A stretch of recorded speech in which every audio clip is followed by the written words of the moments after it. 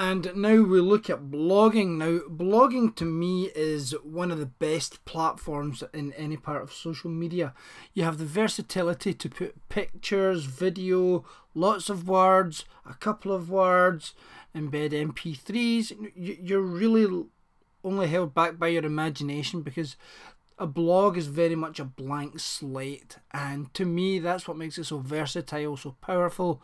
And, you know, it's telling that blogging was around before the likes of Friends Reunited, Bebo and MySpace, and the odds are that once, you know, perhaps even Twitter and Facebook have gone away, that blogging will still be there. It's so versatile and gives you so many options. But for those who aren't 100% sure, you know, what a blog is, you know, what is it? And let's just have a quick look at an overview of blogging. But blogging, as opposed to most web pages, is a lot more informal. It's a lot more friendly. It's not necessarily casual, but it's more human and has more of a personality to it. And all of this, you know, makes it something that people can relate to, instead of just looking at, you know, huffy, stuffy, formal, so normal web pages. You know, a blog allows you to have a bit more character and a bit more space, and also, to be fair, a bit more fun. Now, there's more than one type of blog, and, you know, from the small individual to the large corporation.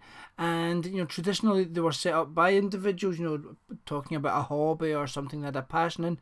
And then companies got in the act and started doing the same thing, you know, talking about their passion, which is their company, obviously. And that's something that now you see companies having numerous blogs. You know, you can have companies where individual departments all have their own blog, for example. And, you know, this is a good thing, because done properly, you know, a blog offers insight, you know, it's a chance to answer questions, and it can give you a better feel for a company and how it works. And there's a number of types of blogs. You know, there's fashion blogs, politics blogs, there's blogs more or less by video that are just pictures. You know, there's a lot of variety, and I know that sounds like I'm banging on a drum here by mentioning variety time and time again, but, you know, it is a very good thing. You know, there's a lot you can do with it. There's a lot of options, and, you know, it's one of these things, if you sit and go, oh, well, is social media or digital engagement for us? Start with a blog and you won't be, you know, too long in finding out. Now, obviously, as with all things in social media, there's opportunities and threats to this. And, you know, the very obvious ones are in the fields of research. You know, you can build up a loyal following of bloggers, you know, people who come back on a regular basis to see what's being said in your blog, and they will engage, they will interact, and they can then tell you what they like, or equally what they don't like. And that's not just about blog posts. They'll tell you what they like about your company or about your products. And at the same time, you know, this allows you to talk about these things, to even talk about trends in your industry, and perhaps even look like the big man by talking about the industry as a whole. You know, that sets you up above that of being just a sort of pundit. You know, that makes you look like, you know, a real expert in your field if you're willing to tackle the broader issues affecting everyone. But obviously, it's not all just plain sailing and putting your opinion out there. At the same time, you have to remember that while many bloggers write with the best of intentions, they're not necessarily the experts they think they are, or even that they just believe to be. Because at the end of the day, there's no course for blogging authenticity. There's no, you don't have to have a degree in a subject before you're allowed to have a blog. So you'll bear that in mind when speaking to people, that they may not be all they claim to be. But with a bit of research, it's easy enough to find out who the good guys are and who the bad guys are. There's also, you know, similarly, you know, there's great marketing opportunities, you know, in that you can build a relationship, you can build up brand ambassadors, you know, people that will stick up for you, not just on your own blog, but elsewhere. And, you know, that sort of loyal customer base, you really can't go wrong with. And, you know, the downside to this is that you want to make sure you're dealing with people who are on brand message for you, because you may think it's, you know, your brand is one thing, but the general public may see it as another. So you've got to make sure you're engaging properly, and not just with the right people, but also with the right tone of voice too. And for some companies, there's equally great support opportunities. If you want to say to people, we have a help desk, but get in touch via email, tell us what your problems are, and we'll post solutions here. You can use your blog for that. You can have a blog to talk about the top 10 calls made to your help desk, or the top 10 inquiries made about your product. And again, it's very simple to put that information online, and then that saves people actually getting in touch via the phone. That doesn't mean you can suddenly get rid of all your support staff or customer service teams though, because at the end of the day, some people will like to talk to humans at the end of a phone. Some people won't be able to find information that they need online, and some people just may not be that comfortable sharing their issue or their problem in online. I mean, there's a reason the Samaritans is still a phone service. So think of it that way, that yes, you can migrate a lot of telephone calls or a lot of issues to an online system, but at the end of the day, you still need a phone system as well in place. And again, all of blogging, like all of social media, is about showing how good you are, about showing how knowledgeable you are, about showing how insightful you are. And every time you do that, people will see that you believe your product is good, and they'll have a chance to see for themselves if your product is any good. And this is a great thing, because at the end of the day, the more people like your products, the more they're likely to buy them, the more they're going to say, yeah, that's what I want, I'm having some of that. And that can only be a good thing. But again, you need to make sure you're doing it in the right way. If you're too over the top, or if you're too pushy, then you'll be putting people off. And the best way to think of it is, think of it like being at a party. If you meet someone at a party and all the conversation is about them, if they just go me, me, me, me, me, me, me, you're quite fed up with them. But if they tell you something interesting, and then it's a natural conversation between you, that works so much better, and you'll be more interested in them as well, because they haven't been pushy, they haven't been arrogant, they haven't put you off. So think of online in the same way. You can also develop. You can develop communities. You could even develop new products. This ties in with marketing to an extent, and you can just build relationships, and you can share information from your company. But bear in mind that the more you share, it's not just your fans that will see that. It can be your competitors too. Now, blogging is no longer a fad, and over the next couple of slides, we're just going to look at that to sort of stress that point. Yes, there are blogs in the consumer sector, there are blogs in B2B, there are blogs in technology, finance, healthcare, and all across the UK. So it's well worth considering that the odds are, no matter what sector you're in, there's a blog there for you, or there's blogs being written about that sector that you can engage with, and perhaps even go on to do your own. Now, obviously, corporate blogging is the main reason for talking here, and it all comes down to a very simple thing. Once you've decided, right, we're going to do a blog, the first question you're going to face is, what do we do? Do we host it ourselves, or do we let someone else host it? Do we host it out there in the cloud, so to speak? And what you have to think is, well, what's the pros and cons of both? And if you host it remotely, if you use something like blogger.com, the Google blogging service, it's easy. Life is made very easy for you with it, in that you just do your input. Very often it's just like updating a Microsoft Word document, and off you go. But at the same time, you're limited in customization. You might not get all the analytics that you want, and there's just that feeling of it not being fully yours, because if you're hosting it elsewhere and that site goes down, then if you've not backed stuff up, then you've lost everything. If you host it yourself, you can pretty much do what you want. At the end of the day, it's yours to customize, to tinker with, to create, to change, and you're not beholden to anyone. So that can make that so more appealing for many people. There's downsides, of course, in that it's not free. You have to look after it. Your IT team have to make sure it's secure. It's not a backdoor to the rest of your company's servers. Things that you just consider as you would with a website, and other things that would be connected to the outside world. But if you do it yourself, and you can't just go, right, we've got a blog, let's put some words down and that's us. There are little tweaks you can do that make it stand out so much more from the crowd. And there are millions of blogs out there. The odds are that in your sector there's even hundreds, so you want to compete and capture people's time. And things you can do to make this process a lot simpler are to have a nice blog avatar, a tag cloud, a blog role, a contact page, and an about page. And we'll talk a little bit more in depth about each of these. Blog avatar, for example, is just an icon or a picture that lets people identify you. Now, very often corporations will just put a corporate logo up or a corporate image up, and that's fine. That's perfectly acceptable. But if you're going to an event, it may be that you miss out seeing someone or recognizing someone because they haven't had a proper picture next to their blog.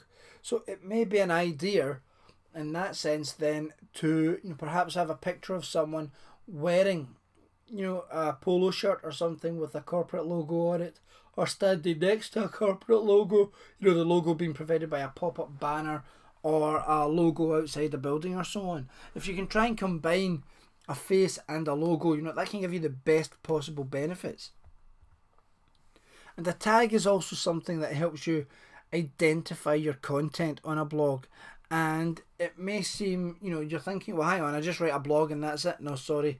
You have to give it a little bit more structure, in that you have to give it tags. You can also give it categories. And this is a good thing, because the more identifiable your content is, the easier it is for people to find similar content on your blog, stay on your blog and read more.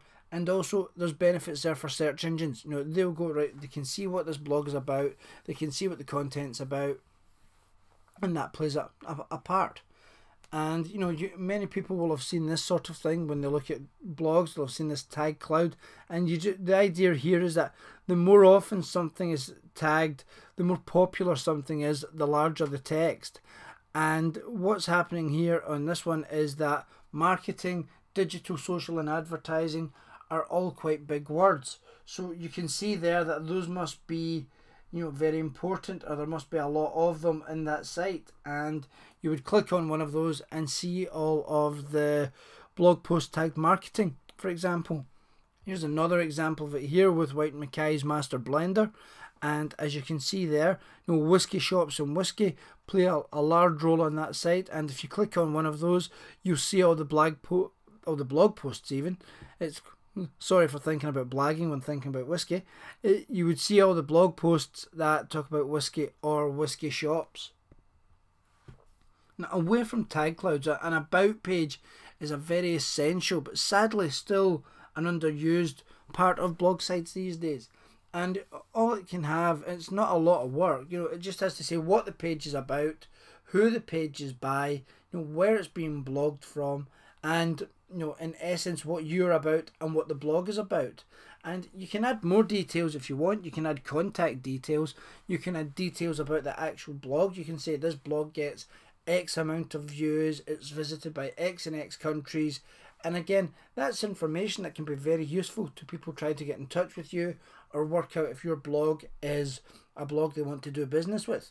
Of course, you have to bear in mind then that if you do put that out there, then if you have competitors, they can also see that information. So it's something to bear in mind. But at the very least, an about page should have a picture, a bit of detail, and contact details in case you don't have them anywhere else on your site. Now, a blog roll seems very old-fashioned to many, but it's still a very nice thing to have.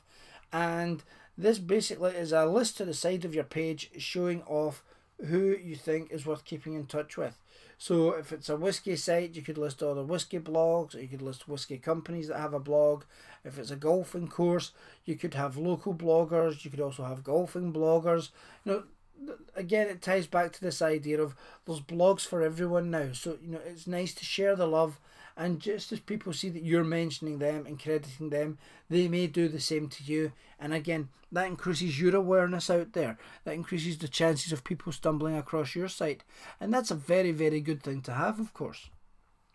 And if you don't have it on your about page, a very, very good thing to have is a contact page, some contact details. If you want to be completely thorough, you can have contact details on both. And why do you want contact details? Well, if you're individual bloggers, it's a good thing to have just so that people can get in touch, perhaps to offer you something to review, or to talk to you about your site, or to say something they may not feel completely comfortable just saying in a comment section. If you're a company, you want to make sure people can get in touch to tell you what they're thinking of your products and so on. I mean, at the end of the day, you're doing this for a purpose, and that purpose isn't just to justify your job. That purpose is to help your company and to make your company better. So make sure that you're giving details out there that let people get in touch with you and go, saw your company did this, or love your company doing this, or has your company thought about doing something else? And, you know, again, it's this idea of making it engaging, making it two-way. It's not just you dictating to people. And there's a number of ways of you can give people a chance to get in touch with you. You know, you can have a graphic with an email address, you can have a contact form, or you can even try something that's a bit old school now, but, you know, lots of people still do it.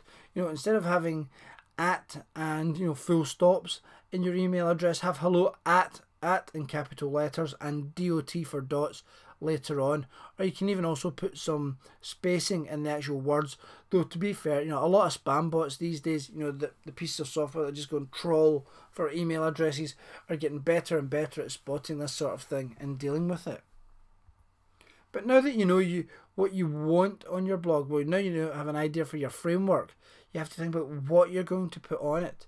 You know, is it just going to be day-to-day stuff? Is it going to be once a week information? Is it going to be instructional? Is it going to be you reviewing items? What is it going to be? I mean, obviously the best blogs out there have a mix of content. You know, they will have, you know, some how-to stuff, you know, how to do this, how to do that. They will have some reviews, they will have some insight. And again, you just have to sit down and work out how much time you can give your blog and how often your content's going to be. And one of the best things for that is a blog calendar. This is what quite simply you can do it with a pen and a piece of paper, and we'll show an example shortly.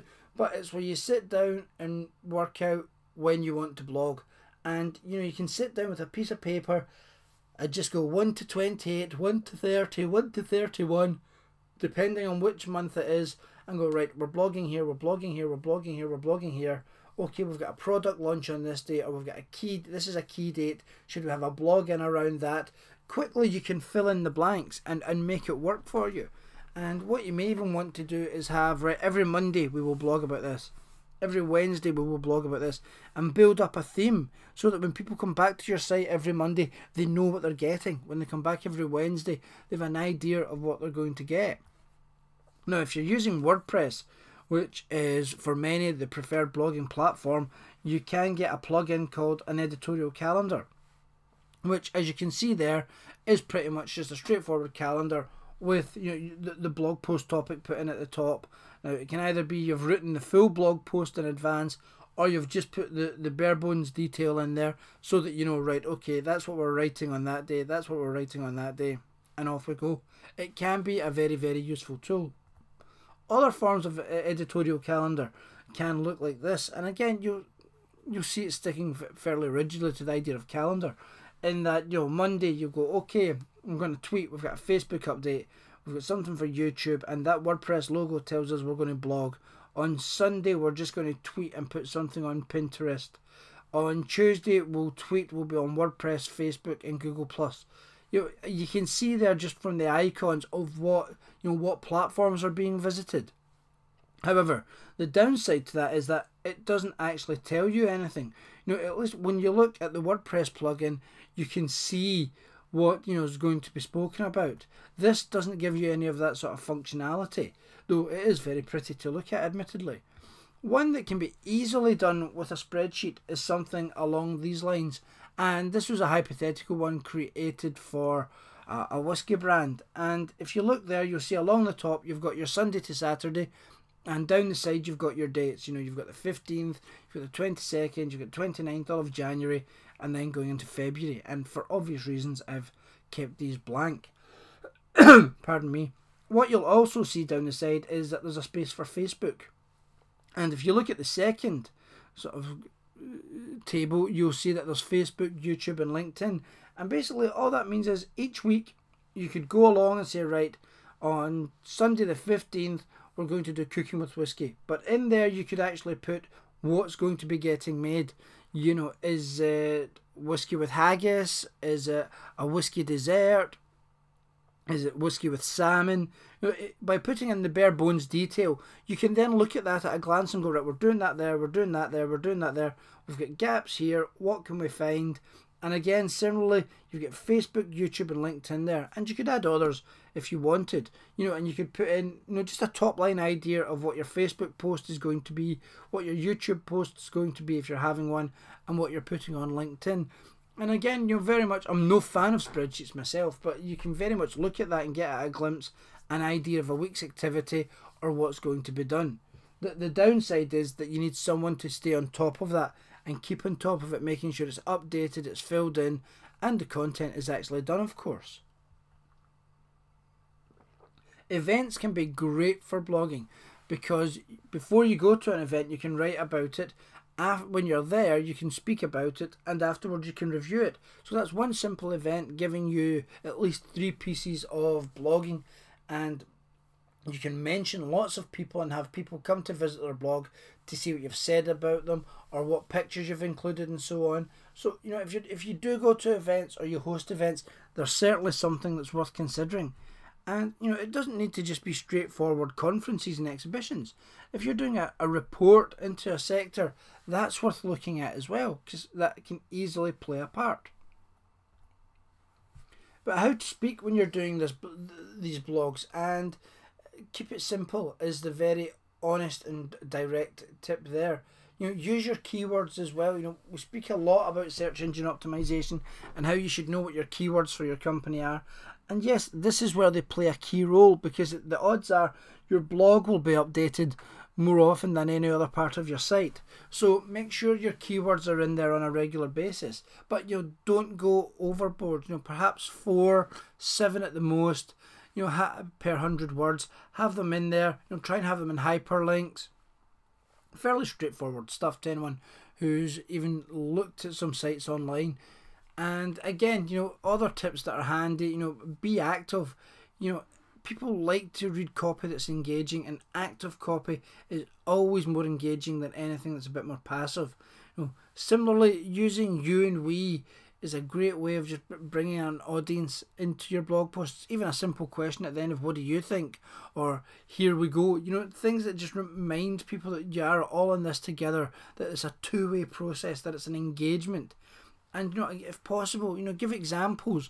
You know, if you're talking about how a product was, make it very personable. Speak about how someone used it, or show how someone used it. Don't just maintain a distance and be very, you know, neutral about it. You know, give opinion. People like opinion. It's one of the main reasons they go into blogs, and that's what they're looking for. You know, if they want to just very observer neutral material, they can get that from a million places. But, you know, a blog is meant to have some personality, a bit of zing, and a bit of passion behind it.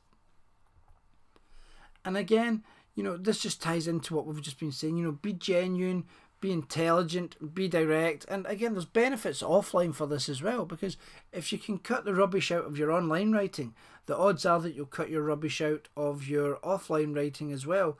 So just build up consistency, tone, personality. These are all things that will stand you in very good stead. But of course, be authentic.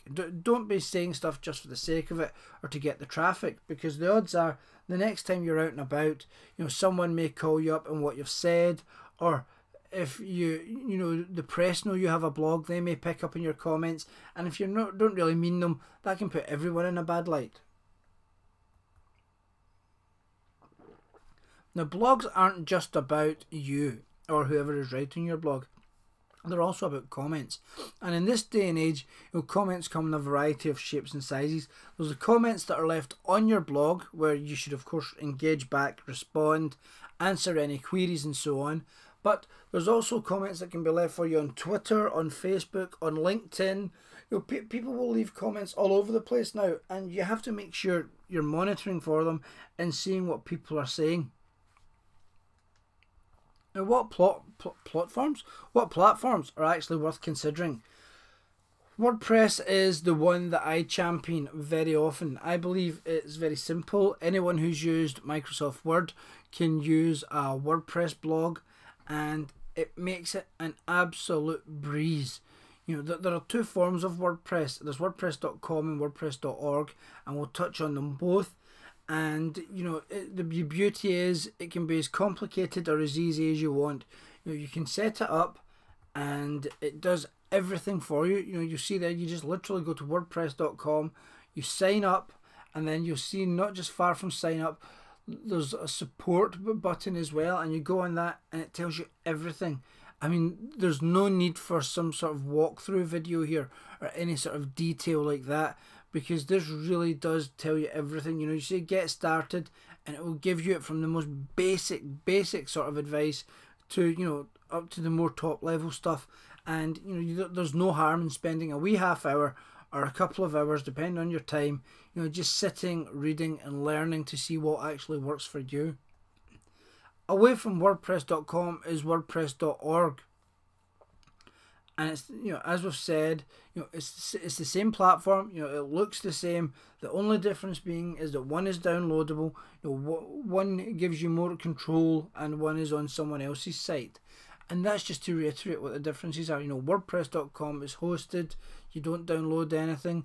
You know, WordPress.org is free, and you have a lot more control with it. You know, the majority of corporate blogs these days that use WordPress have it embedded on their own sites, because it means they have all the control while still having all the friendly functionality of WordPress.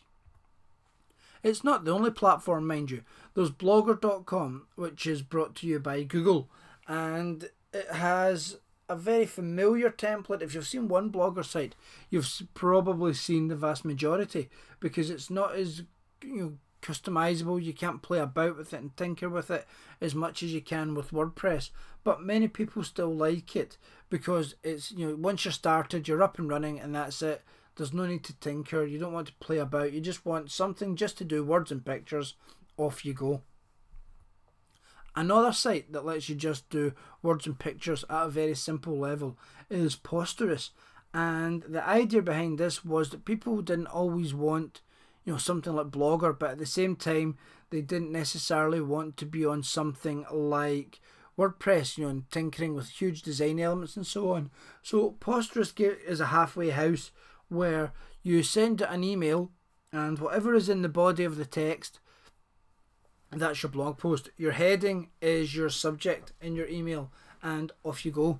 It's very simple to do. It means you can do it from anywhere. You can do it from a BlackBerry, you can do it from an iPhone, you can do anything that allows you to do email. You can do a Posterous blog post from, which makes it quite good for a lot of people. Other people like it for a toy and then move into something more advanced. But you know, if you do just want to dabble a little bit, there's no harm in having a look at it. Now, obviously, you blogging yourself is only part of the whole story, because as we've said before, you know, there's hundreds of bloggers out there in every field, and you want to find them, you want to engage with them. It's all about being in a community. So you have to make sure that you're maximizing your time in this community by speaking to others, by engaging with others, by being involved with others. And again, this comes back to this idea of knowing what your keywords are, knowing what your company stands for, so that at the end of the day, you can say, this is what we're about. Let's go and find people who are also about this. You know, let's look at our competition who are also about this. And you know, quite simple to do. And you know, you can go, right, let's monitor these and see how we get on. And you know, SEO is going to be essential in all of this. You don't need to be, you know, an expert like the guys at Hobo or so on for it, but at the same time, it's nice that if you have a bit of SEO knowledge, even some basics, even if you've just tinkered with Google AdWords keyword tool, just to see what you can do with it, just to see what people are saying about you. And once you've found your keywords, you know, work out the ones that are important to you, because at the end of the day, you'll probably have at least half a dozen keywords at the most simple level. You could have hundreds eventually, but work out which ones are important to you, and then know that that's what you're aiming towards. Know that that's the words that you're intending to mention in your blog post as you move forward. And again, you know, use your keywords to then go and find bloggers. You know, use Google blog search, Technorati, Ice Rocket, you know, even just simple searches on even Twitter, YouTube, Facebook. You put in your keywords and add blog to it or blogger, and you will get some good and interesting results that will, at least 80% of the time, be relevant to you. But having said that, if you don't necessarily have the time or the inclination to go and find these people yourself, others can do it for you. Any good PR or social media service these days will say to you, for a fee, they'll go and find you a bunch of bloggers for you to engage with. But obviously, not all bloggers are born equal. Some bloggers will have lots of traffic, some bloggers won't have a lot of traffic. But what you have to work out is how influential they are, and what does it come down to? Is it purely about the numbers they get on their site, or as the example says there, is it about the quality or the audience that blog has that works best for you?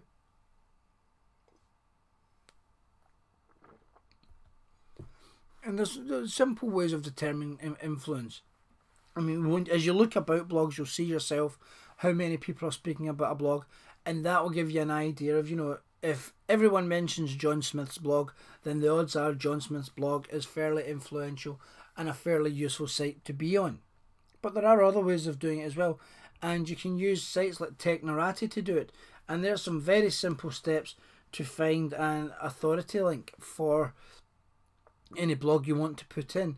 And again, this will give you an idea of who's more important. You might look at one blog, think it's fantastic, and that's the blog you should be doing business with, only for you to discover that it's not really ranking that well. It's not really as important as you thought. So you then have to evaluate, is it still worth you investing some time in it, or do you just want to give up and deal with other blogs instead? But obviously, once you've found these bloggers, you have to think, well, how am I going to engage with them? What am I going to do with them? And because ultimately, if you get in touch with a blogger, you're doing so because you want them to mention you, and perhaps also ultimately drive traffic back to your site. So with that key thought in mind, you have to work out how you're going to get in touch with them.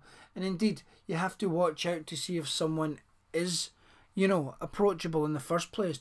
Many of the beauty bloggers, for example, have really good guidelines on most of their sites saying, yes, approach me if you're a PR company, or don't approach me if you're a PR company, or approach me using just this form, or approach me via Twitter. It's a very almost professional way of doing it, but it's a very good way of doing it because it makes life a lot simpler for other people. But how can you work out if someone is of use to you or approachable? Quite simply, read their posts. There's no greater thing than human involvement still. I mean, for all you can look at Technorati and blog searches and so on, you have to bear in mind that the best judgment of a blog being of any use to you to engage with is your own two eyes looking at it. And if you have a look at what's being said in their blog, you'll see if they talk about reviews, they'll see if they talk about you, they'll see if they talk about your competitors, they'll see if they like having people pitch things to them, and from there you can evaluate and decide whether or not they are worth getting in touch with. Now, one thing obviously to bear in mind, and again it's why your homework is so essential in all of this, is to consider that just because this is someone's hobby or something they may do as an aside to their day job, that doesn't mean they don't know a lot about it. They may be very, very knowledgeable. For all you know, they may be running their blog actually as a full-time business. And you have to consider that even though it may be something you go, but surely not, that yes, it may well be the case. There are beauty bloggers who run their blogs as full-time businesses. And if you want to get them to write on your blog or give you a mention, they will charge you for that. And that's because they're in a position to do so, because they know the audience, they know the traffic that they'll drive, and they know what they will do. So, consider these things in mind when you are pitching, and make sure you're pitching with something interesting, something good, something relevant. As you would when approaching a journalist, be open, be honest, provide further information. One thing just to make sure though is, don't include 5 megabyte picture files or video files.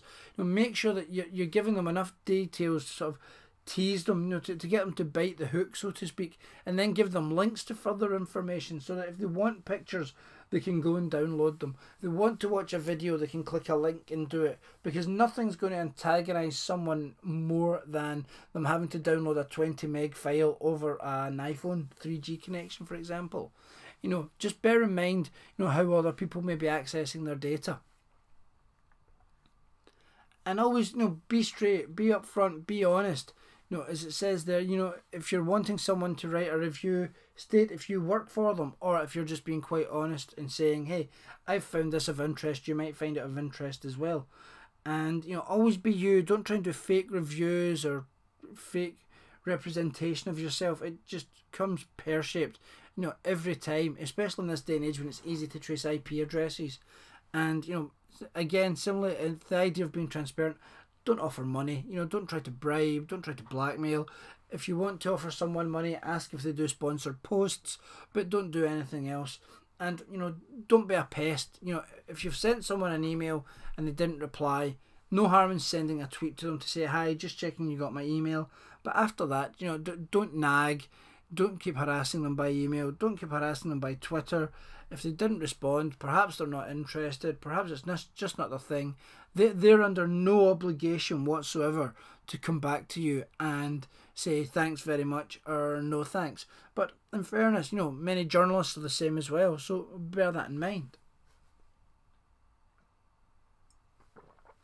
Looking after bloggers is just pretty much the same as looking after any human being, but also just the same as looking after traditional press. You know, give them information that they want, keep them happy, you know, be friendly, you know, be helpful, go the extra mile for them, give them everything they need and then some, and then don't harass them and just let them get on with their job. And similarly, you know, as we've said, you know, all through this, you know, be human, be friendly, you know, not overly, you know, don't start your emails with mate or mucka, you know, but at the same time, you know, you don't have to treat it like dear sir or to whom it may concern, you know, new line and into the body of the text. You quickly get an idea as you deal with people what they like and how they are. And, you know, again, it's this idea of just building up that relationship, building up that honesty, and, you know, that pays off in the long run. And again, simple tips can be the same as when reaching out to journalists. You know, don't spam them, you know, don't give them extra information, just give them what they need to make a call on it. Don't harass them, don't be a pest. So, you know, just consider these things. Consider what your email inbox, you know, consider how people get in touch with you and what you like, because the odds are, you know, how people approach you is pretty much, you know, the way people approach you in a good way is the way that you want to be approaching others. But let's have a look at, you know, one company that used blogging quite well recently was Bex, and what they did was Bex Canvas. And this was just a fun idea, you know, with individual labels, and it paid off considerably well for them. You know, they achieved over 120 pieces of online coverage, you know, from blogs to the likes of The Guardian and The Times Online. You know, lots of unique views, an equivalent, you know, media value of just over $250,000, and a return on investment of 9 to 1. You know, you can't argue with that in any sense of the word. You know, did they want more? Did they want less?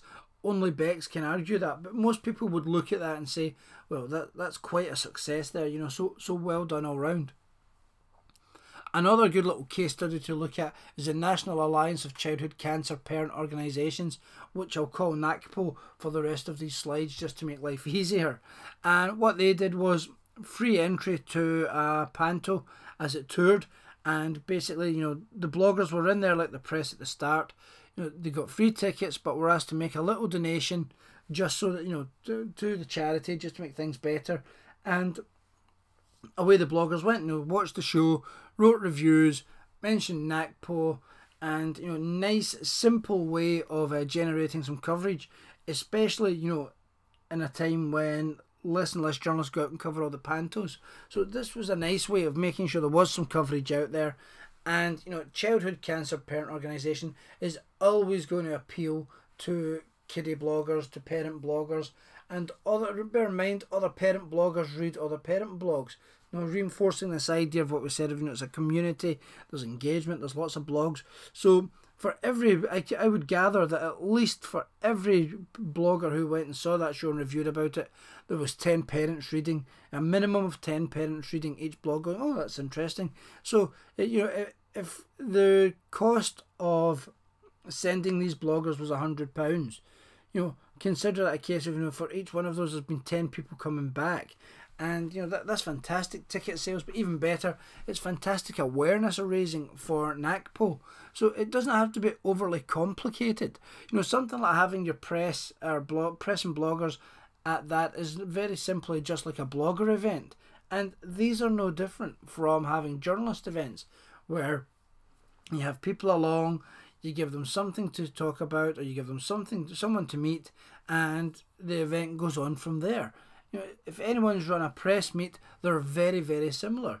You know, it's here's someone to interview, there's your chat, here's some information, here's a product launch, if it's a product launch, anything else we can give you. You know, there's some pictures, perhaps a USB memory stick, perhaps a goodie bag. Thanks very much. Off you go. And again, you know, bloggers like the press, then you hope will go away and write about it, say what they thought, say what they found of the people there, say what they thought of the event. It can pay off very well, and it doesn't need to be overly complicated. Smirnoff did a fantastic blogger meetup in London, where the cute twist to it was the fact that, you know, all of the bloggers there had a cocktail named after them. For example, Fake Plastic Noodles received cocktails that had twisted lemon skins in it, just to sort of emulate noodles. It was just a nice little touch. You know, Topshop, you know, invited bloggers to a launch party for a Dublin store. London Fashion Week has done very similar things like this.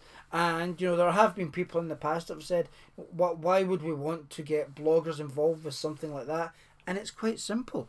You know, if the likes of Burberry can say, hey, come along to our Fashion Week shows, come backstage, we'll even put up 4 or 5 iMacs and laptops for you to use so you can write your blog while you're here, or you can update online with information as you're here. People love that sort of thing. You know, people appreciate that sort of access.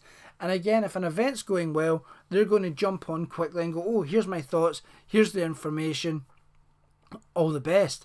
And you know, you just can't go wrong with that. I mean, as I say, it's a no-brainer. If you've run a press event, you can easily run a blogger event. They're no different, except, you know, now in an age of Twitter, they can be reviewed more or less on a real-time basis. And Virgin has done some fantastic things. You know, the VJam Social Media Day was a great way of engaging, you know, and that's expanded out into, you know, not just the blogging community, but into forums and so on. And it's given people a great chance to come to Virgin, say what's good about the brand and what's bad about the brand. And, you know, Virgin do many, many stunts across all social media platforms. But of course, doing all of this work is only useful if you can actually justify it at the end of the day. You know, while it can be very nice to go to the bank manager and say, well, I've got a blog, you know, you're more likely to get, you know, praise from your boss or something from your bank manager if you can put financial values to things. And some people have always said, well, what do you monitor in a blog? And there's a few things. And, you know, first of all, one good way of monitoring a blog to make life simple for yourself is using RSS. And this stands for really simple syndication, where you subscribe to the blog's RSS feed, and instead of, you know, having to go and search the web every day to see what new content there is, the content is sent to you. You know, it's very similar to email in that you say, okay, send my information to me, or send this information to me, and it does. And, you know, we'll talk a wee bit more here about RSS. This is just to give you examples of how it works. Now, think of it like traders have financial feeds, you know, TV subscriptions. I spoke about email, but another example as well is the likes of Facebook and Twitter. You know, when you like something or when you follow someone and their stream is sent to you, you know, their feed of information, that's you in essence receiving an RSS feed. You know, you're just receiving it in a very simple way. And, you know, you're not having to go to the Twitter page of Joe Smith, for example, to always see what Joe Smith's up to. What Joe Smith's up to appears in your Twitter page. And why is this good? Why is this useful? Well, RSS makes it easy to monitor a lot of blogs at a time. You know, instead of hunting through a lot of websites, just open up, you know, your RSS reader And away you go. Any RSS feed you've put in there, which is a simple cut and paste, then it will be updated for you. And we'll have a little quick look a wee bit more at RSS. I mean, if you see that icon anywhere, that's you being told, yeah, there's an RSS feed here. And Google Reader, which is just at google.com/reader, is the most commonly used one now, purely because you can put it in Google, and that means you can see it anywhere. But you can then use tools like NetNewsWires, which will look at your Google feed, your Google Reader feed, sorry, and then present it in another tool. And again, that's, as I say, that's NetNewsWire there, and that just shows you very simply to the left hand side all of the feeds that you've got going. To the top, it shows you the top blog posts that have come in whatever category you've selected, and on the bottom right is the actual blog post itself. It can be a very simple, very quick way of getting information. And again, you'll find RSS icons all over the place. Wherever you see either the words RSS in a blue sort of box or the RSS icon, that's it. All you then have to do is go copy link or save link, and that's you. Some people will even give you the options just to subscribe. Again, it's not something that's brain surgery. You do it twice and you'll know how to do it. It's not complicated and it's not tricky at all. And as I've said, it's just like Facebook. But it's all very well finding all of these blogs, finding all these people to read, engage with, and so on. But how do you measure success for yourself? And we've spoke about using authority from Technorati and so on to judge how important a blog is for you. At the end of the day, you have to consider for yourself, how do we measure it? How do I turn around and say this blog was important because? And there's a number of tools you can use. At the end of the day, you can have Google Analytics. You can even pay companies to do it. Services like FeedBurner will do it too. And depending on the CMS you actually use for your blog, it may have some sort of built-in statistics. Now, bitly.com is one you can use as well, and it's very simple, very straightforward. Can be very useful if you don't have access to Google Analytics or if you don't have Google Analytics embedded. And the way this works, very, very simply, is that it takes a long URL and shortens it down. And we're just going to look here for a moment at White Mackay's Master Blender site. So here we have a blog post. Here we have the Bitly site. And what you can do with Bitly is either cut and paste a normal website URL, the www bit, and put it in to that blue box, or you can have a plugin set up. As you'll see just under the little house icon to the top left hand side, it says Bitly sidebar, and what that does is very simply lets you click your Bitly sidebar option on any web page and it shortens it. It gives you a very shortened link, but what it also does is it will tell you how many people have clicked on your link, and that can at least give you an idea of how popular a page is, and you can see if that content's successful or if it's not successful, or you can again start to get a feel for what makes it a good post or not. Now, away from Bitly, you also have the option of Google Analytics. Now, Google's options, between AdWords and Analytics and Webmaster Tools, there's a phenomenal amount of data there. A phenomenal amount of data that years ago would have cost a fortune to get. You can tell if it's new visitors that are always coming to your site, if it's recurring visitors coming to your site, which sites are sending them to you. Are they coming via Google? Are they coming via Twitter? Are they coming via Facebook? What times of what sort of posts are most popular? What dates people are coming to visit on. That again, this is material that years ago would have been expensive but is now fantastic. It makes life so much simpler for people writing blogs because you can see what people like. You can see what pages are the most popular. Similarly, you can look at the pages that aren't popular and work on them to improve them for the future. This is just showing you a bit more of the sort of analytics, results that you get. As I say, this is free. If you've got a website at all, you've really no excuse not to have Google Analytics embedded in your main site and also your blog, just to make life so much simpler for you. because again, you know, one day you might be stuck for a blog idea and go, well, let's have a look in Google Analytics. Oh, that was quite a popular post. Let's do something similar like that. Or you go back a year and go, oh yeah, you know, there's this event coming up again. Let's talk about that like we did last year. And you can mention your own blog post from the past. Ultimately, you just can't go wrong with it. You know, it's a fantastic free tool. But again, you know, if you're wanting something else, you know, we've mentioned Technorati Authority. You know, you can also use Yahoo and links, and ultimately you'll work out from there, you know, what makes a blog a win for you. You know, what makes a successful blog post, what makes it work. And you know, there's a lot of ways. You know, we've spoken before about how a blog can be used to increase your sales, to support, or you know, support marketing teams as well. And what you want to ask yourself is, you know, questions like, you know, is it about the active posts? Is it about the audience reached? Is it about the tone, sentiment? Is it about the number of times our links spread? You know, there's so many things that you can sit and consider to see if it works for you. And you can just sit and go, right, looking at this, you know, we can see the sites that are sending traffic to us, and you can then work out that these are the sites that are good for you to go and engage with, to leave comments on their sites. Perhaps it's the key bloggers that you should be trying to influence or invite along to your blogger events. But you know, blogging, more so than anything else in social media, is a great process. You know, it's a very friendly community. It's a very helpful community. And you know, with what you've just been listening to and looking at, you've got all the tools there you need to just dive in and start blogging, you know, and have some fun and enjoy yourself while doing it. Because while it is work, you know, engaging and discussing things with people should also have an element of fun to it, to keep it interesting for yourself and also your audience.